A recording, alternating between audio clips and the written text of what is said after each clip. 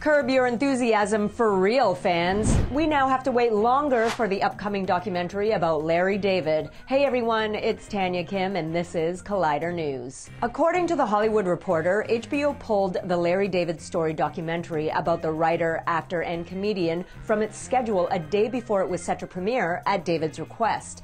HBO took to Twitter to explain. The Larry David story on HBO Max is being postponed. Instead, Larry has decided he wants to do it in front of an audience. Stay tuned for more info. Now, it's currently unclear as to when or if we'll even see the existing two-part doc directed by friend Larry Charles, and a date has yet to be scheduled for when the two Larrys might redo the interview in front of a live audience. But in the meantime, and according to HBO's logline for the doc, here's what we can hope to look forward to. The Larry David story finds the 74-year-old sitting down with friend director Larry Charles for a peek behind the proverbial curtain, as David gets candid about his personal and professional highs and lows, from his humble beginnings as an unfunny Brooklyn kid to becoming America's favorite misanthrope. Stay tuned to Collider.com for updates on this story and, of course, all of your movie and TV news, trailers, and reviews.